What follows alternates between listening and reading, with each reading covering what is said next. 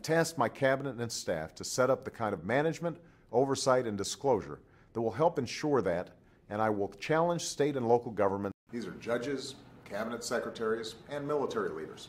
And most young people who begin misusing prescription drugs don't buy them in some dark alley. They get them from the medicine cabinet. Addiction doesn't always start in some dark alley.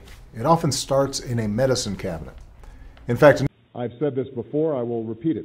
I have the greatest admiration and courage for President Calderon and his entire cabinet, his rank-and-file police officers and soldiers as they take on these cartels.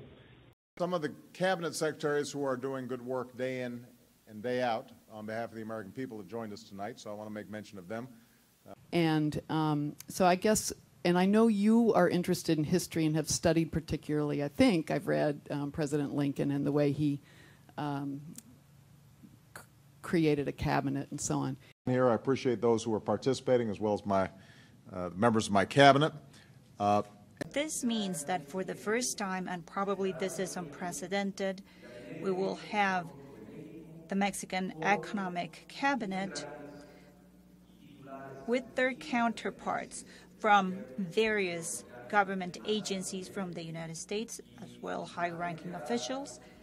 But I'm pleased that the United States is being represented at this summit by two outstanding members of my cabinet, Secretaries John Kerry and Penny. But we also respect the office of the President and all your cabinet members that have joined us here tonight.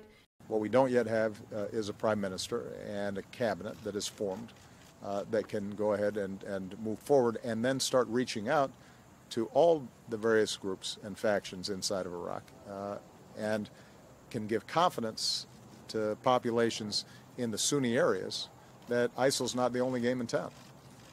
Does it concern you, government, that indeed there is corruption it's a war that has been taken head on by our very president, and in fact, some of his cabinet secretaries and PSs and top government officials are currently in court because of